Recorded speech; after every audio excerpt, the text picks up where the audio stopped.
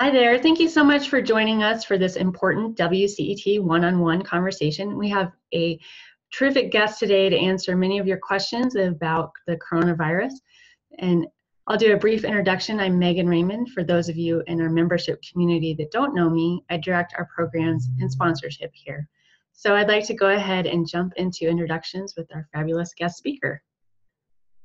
Thanks, Megan. My name is Gerrit Bakker. I'm the Senior Director for Public Health Preparedness at ASTO, the Association of State and Territorial Health Officials. We're a membership organization that represents the 59 men and women who are the lead health commissioners in the states, territories, and freely associated states. I've been in this position about 10 years, and prior to that, I served at the Colorado Department of Public Health and Environment for approximately 27 years. So I have a long experience in this area. Terrific. Well, thank you so much for making time. We know it's a really busy time for you. So give us a view of the landscape currently of coronavirus and what states are doing, what we need to know, how to prepare. Sure. This is a pretty remarkable and historic situation we're dealing with right now. Coronaviruses themselves are not that unusual. There are about 7 of them. In fact, the common cold is caused by a coronavirus. We have seen outbreaks of significance in the past few years, SARS, MERS, things of that sort. We haven't really seen anything like this. This is a respiratory infection that is transmitting very quickly. We know that it's more transmissible than the common cold. We know, or influenza. We also know that it's more fatal. We estimate right now that it's about a 2% fatality rate compared to the seasonal influenza, which is about 0.1. So it's an extraordinary circumstance. It has really quickly traveled across the world, and as of this morning, we're up to 12 states. We're over 100 cases nationally, and we've had 6 deaths in the United States, all in Washington State. We could easily be over 1,000 by this point next week. So it's a remarkable public health event that really requires an all-nation response. When you say 1,000, is that deaths or is that just people that are testing positive? About 1,000 cases. I think we could be at this point next week. There's an old saw in public health that you find what you look for. So if we're going to start looking for more cases, if we're going to start testing more people, we're going to find more cases. It just works that way. Sure. So what are the state responses and what should our institutions be proactively planning to do? Well, state health departments are really the coordinating body within a state for the total response as to all aspects of the community. So coordinating healthcare, health education, communication to the public, and issuing guidance as to what the community mitigation is going to be. So we use terms like mitigation that originally in the first few weeks of this response, you saw things like screening people at airports. They're trying to contain who comes into the country and who might be infected. Well, we've now passed that point. It's too expensive. It's too labor intensive. Can't do things like that anymore. So now we're looking at containment. How do we contain the area in which the infection takes place? How many people spread within a community? Universities play a huge part in that because in universities where you have a contained population, oftentimes in a small area, or you have a university or a college that is really the focal point of a community. So people from outside the institution come into the university or college for their entertainment, for their employment, for a lot of other things. They play a huge role. So it's very important for schools to be prepared. And where should they be accessing information? The CDC or from their state agency? Well, great question.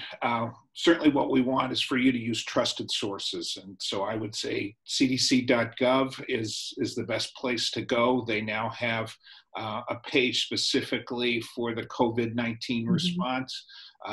One of the things you'll see on the homepage is a place that says what's new. So if you go back one day and come back the next, you'll see what's new since the last time you were there. They issue guidance routinely. There was guidance issued a couple of days ago for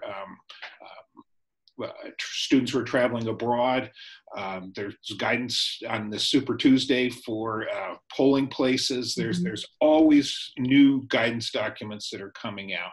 And then the state health departments are another great place to go as well. They distribute the information from the federal government, all the different sources, but in many cases they're producing their own materials too.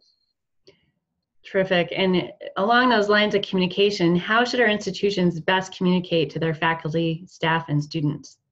Well, that's a really good question. I've thought about that. I think you want to look. You know your community best. So how do you routinely communicate with them? Mm-hmm. If you're a school that communicates through emails or through text messaging service or something like that, then continue to do that. If, on the other hand, you have some sort of online portal or a website or something that people are used to routinely checking, then use that. You know your population. You know how you communicate with them. Many schools have maybe set up an emergency response protocol, right, for active shooters or for other things of that type. So if that's the way that students and staff are acclimated to turn for information in an emergency, then maybe that's the way to go. Sure. And are there any cultural sensitivities that we need to address in our messaging or our website updates? Well, I think the biggest thing that we've heard across the country is the stigma that's being directed towards persons from China. Mm-hmm. So in some ways, it's a minor thing. Making sure that the Chinese businesses in your area, the Chinese restaurants and others are continuing to be frequented and supported, but it's more than that. Certainly in a school that might have a large international student body, the stigma that can be directed towards those from China or other parts of Asia is a very real thing. And I mentioned the CDC website. They have a page specifically devoted to that, specifically devoted to stigma. I think, I think that's how it's referred to there. And coming back to state and local agencies, most state health departments will have a social and behavioral health component, and I know they're looking at these issues too. Great. And what about when you speak about behavioral and mental health? Let's think more about the student service aspect. So how do we continue to serve our students that are typically used to being face-to-face but may be forced to a hybrid or an online environment? How do we continue to serve those students? And along those same lines, food insecurity and that type of thing is an issue for students as well. So I think we need to evaluate if it makes sense to close a campus, knowing that many students that rely on these services are going to be without. I think this falls into the category of continuity of operations. So most employers, let alone schools and universities, have a continuity of operations plan. Mm-hmm. And it might be originally developed for some sort of natural disaster, a hurricane or a tornado or a blizzard in Colorado. But oftentimes they don't have a lot of meat to them. They might say something like, in your case, it might say something like, we'll have all our classes be online. But you really haven't thought through, what does that mean to have all the classes online? Right. So how do we go about doing that? Now, I'm no expert in your field, but I think what all employers, and certainly a school as an employer, need to be doing is looking at their continuity of operations and plan and say, have we really thought through all the various issues here? Have we tested? Do people know what it means to telework? Do professors know what it means to teach the class remotely? How does our Wi-Fi sustain all of that? Mm-hmm. All those elements that maybe have been assumed need to be really thought through, tested, and exercised. You mentioned food in particular. Food handling is a public health issue anyway. And so now, if you've got the potential for transmission of other types of infections in a food service environment, now you've really got to get the sanitarians and the environmental health and the food safety people and all those people engaged, and also looking at what are the alternatives. If we can't bring everybody into a large cafeteria, how are we going to serve food to people who may be quarantined or stuck in their dorms or apartments? Sure, that's a good point. And if there were to be some a state of emergency declared at the state or the national level, then what would that timeline look like? What would institutions be anticipating in terms of an extended closure? Well, 2 points there. Declarations of states of emergency, and right now there's one in Washington and there's one in Florida, are often more of a bureaucratic type thing. So if a governor declares a state of emergency, what that means is they're eligible for certain types of federal funding, and they could have some additional legal authorities to take particular actions. So that alone, although it's a declaration of emergency, doesn't mean there's an emergency. It means that they're prepared for one. But if, in terms of timing, I think we have to look at what's going on in other places in the world. So in Japan, they've closed schools for a month. They've said that we're going to close schools for a month. We're going to take that time to get through a couple of incubation periods to sanitize the facilities, and then we'll reevaluate. And I think that's what we would face in this country, is some block of time, probably fairly arbitrary, and then continued reassessment of how long it could be. But I think you plan for the long term. You plan for 2 or 3 months and hope it turns out to be less than that. Wow. Well, and considering that some of our employees within an institution are union employees, we can't necessarily just force them to go online. There's some issues there. So what do you advise along those lines? Well, that gets back to the emergency declaration. I think in this planning stage, which we're still there, we're still just in the planning stage. If a school already knew that they had this union contract that could pose an impediment, I'll say, to taking some sort of action, this is a good time for the attorneys to look at what the options are and what the authorities the governor has if declaring a state of emergency. This is going to vary state to state. So if a particular governor has the authority to declare a state of emergency, what does that mean in your state? Does that mean you could override a union contract? Does it not? My guess is it'll vary state to state. Great. Well, it's a lot to consider. Do you have any other words of wisdom or guidance for us?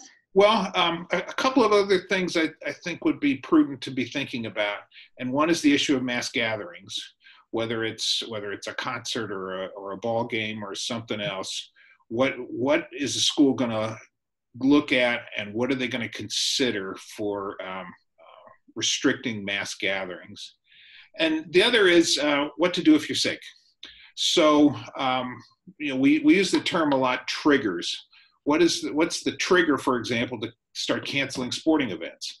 Is it 25% of the student body sick? Is it whatever you decide it's going to be? You ought to know that ahead of time. Similarly, what's the trigger for people to start going and seeking care? What we know is we don't want hospital emergency rooms flooded with people who have minor illness, especially when the onset of this disease looks a lot like a lot of other things too. There aren't enough tests right now, so health departments are determining criteria for who do I test? How sick do I have to be tested? And what travel history, for example, what exposure history do I need to have in order to be tested? So I would suggest a school work with their state or local health department to determine who do we send for testing, And what questions are we going to ask if they're sick? If I have a cough and a runny nose, well, that's probably not worth seeking care right now. But if it's accompanied by a fever and I've recently been to Italy, well, that's a whole different story. Sure. So you want to determine what those criteria are ahead of time before I send somebody out for care. And do you recommend that the on-campus health department continues to work in its regular capacity, or should they begin referring students elsewhere where these tests may be available? I don't think we're there yet. Right now, the tests are still pretty limited. So I think all hospital facilities are going to want to be prepared for a local provider, whether it's a private physician or a student health center or whatever, to care for their own until there's such a time where there's someplace else to send them. Does it make sense to start looking at eliminating international travel for our staff, our faculty, and our students? Yeah, it probably does, to be honest with you. The circumstances in Italy are an important one to watch. That came out of nowhere. Italy went to over 300 cases seemingly overnight. That could happen elsewhere. The virus is now in 6 of 7 continents other than Antarctica. I talked earlier about how infectious it is. It could really explode overnight just about anywhere.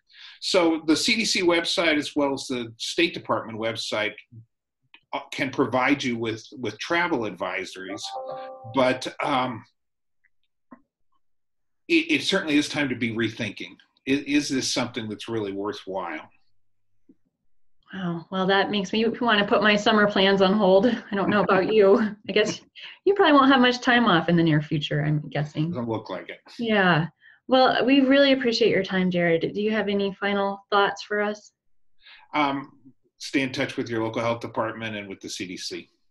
Great. And I'll be sending out links to these resources that you referenced as well to our membership community. Great. Appreciate your time. Stay well. Thank you. Thank you.